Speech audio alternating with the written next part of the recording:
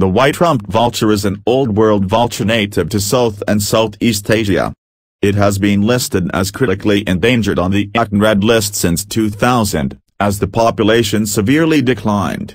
White-rumped vultures die of renal failure caused by diclofenac poisoning.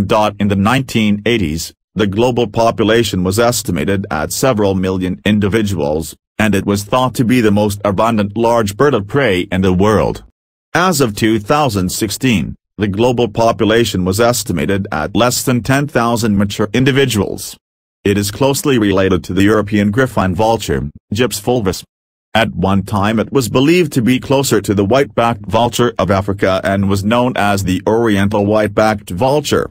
The white-rumped vulture is a typical, medium-sized vulture, with an unfeathered head and neck, very broad wings, and short tail feathers.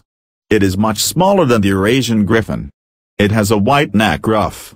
The adult's whitish back, rump, and underwing covers contrast with the otherwise dark plumage. The body is black and the secondaries are silvery gray. The head is tinged in pink and bill is silvery with dark ears. The nostril openings are slit-like. Juveniles are largely dark and take about 4 or 5 years to acquire the adult plumage.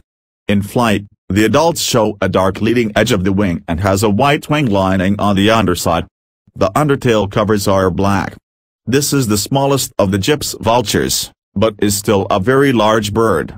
It weighs 3.5 to 7